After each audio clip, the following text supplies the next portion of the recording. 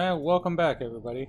I'd like to thank those of you that have taken the time to subscribe. Definitely appreciate that. So today we're going to take a look at the Forster CoAx single-stage reloading press. I really like this press. It's incredibly versatile. For a single stage, I think it's the best one out there. Many people seem to agree. I was referred by friends that own them, but let's take a look at some of the features that make this thing, you know, the de facto standard, I guess, for single stage presses. So we'll start at the top of the unit here. Here's the priming setup. So as you pull the handle forward, you'll notice that the piece that's mounted on the top of the rams that holds the shell moves, and the priming setup itself actually is fixed. So there you go. So better look at this. So this obviously is adjustable to fit any size case. You don't have to purchase different shell holders. That's good and bad, I suppose, right? If you're loading cases with multiple size case heads, then you know you're constantly going to have to be messing around with that. But a lot of guys that reload bolt rifle, you know, the standard 308 case head size is the most common out there. So you just set it for that, and brass slides in and out of there pretty easily then. So using the primer setup on here, though, is a little bit of a pain. Now you've got to put your primer in here by hand manually.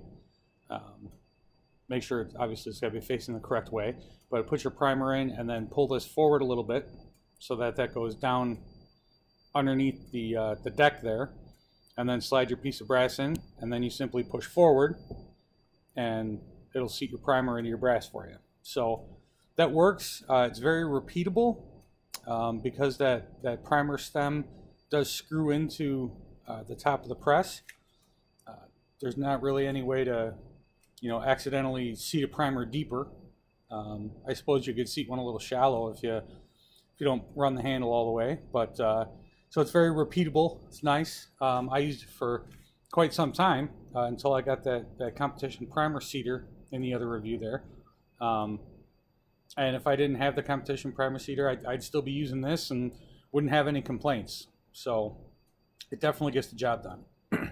So the next thing you see here is where the dies go, right there. Right. So in other single stage presses and even progressives like the Dillon, the dies thread directly into the press, or I guess in the case of a Dillon, there's a tool head so you can swap them quickly. But with the Forster, you'll see here the dies actually thread into collar. Right. So all these dies that I've got sitting here, these are all set and ready to go. I don't have to screw with them every single time I want to change cartridges that I'm going to load. Right. You just grab the one that you need, and then it snaps in just like that, and you're done. One of the other things that's really nice about that, though, is that you'll notice that die has some wobble to it. Right? Now, why is this important? A lot of guys are sitting there saying, oh, well, geez, I don't want my dies moving around while I'm loading, and, you know, stuff needs to be all tight and set exactly where I want it to be, and so forth. Well, your length is set by this this collar right here, so you don't have to worry about the die moving up and down at all.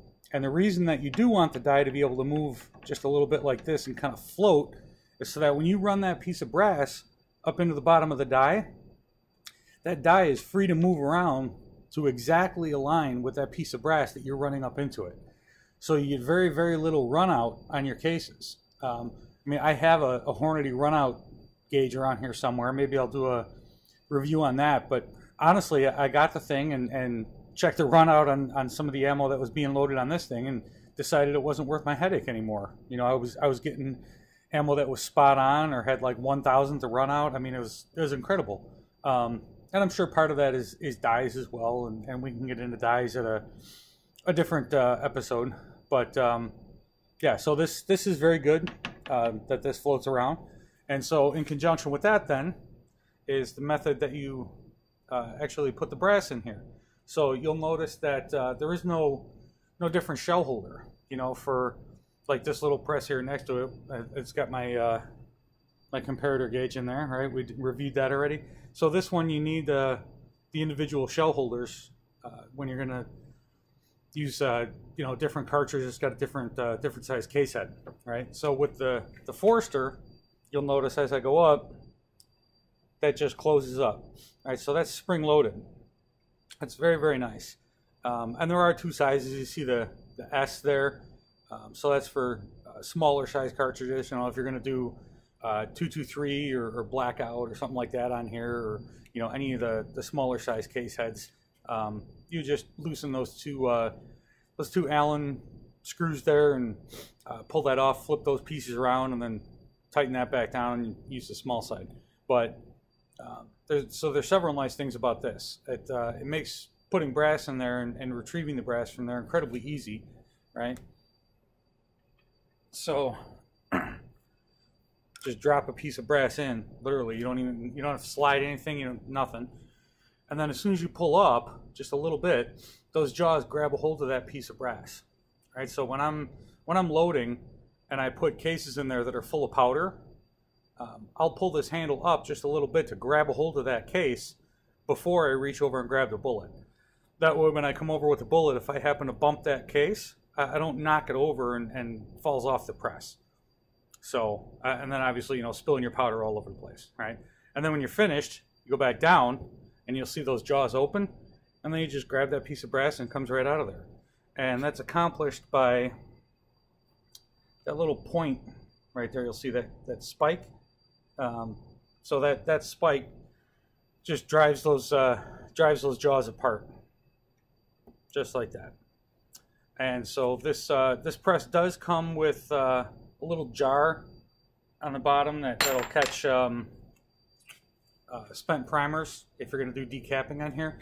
I don't do decapping on any of my my regular presses, the Forster or the other ones for that matter. I do it all on that little Lee press there that I already reviewed with the universal decapping die. I just don't like to decap on my presses, even pistol rounds. All that dirt and crap and grime from spent powder dust and so forth gets all over the press and makes a mess. You got to clean them more frequently. And with bolt gun ammo, most of that I do clean in stainless media, which we'll save for another video. But in order to get the primer pockets clean, that's got to be decapped. And there's not any point in tumbling brass and stainless that's already been sized, at least with my method. But again, we'll cover that in a later video. So construction of this thing is great. As you can see, it's got two rams you want to call them, or guide rods, or I'm not exactly sure. I'm not an engineer, but then you've got two levers on one on each side for the handle. And so the amount of force that's required, this press is very, very easy to operate. And it makes very concentric ammo. Like I said, the shell holder piece is very nice.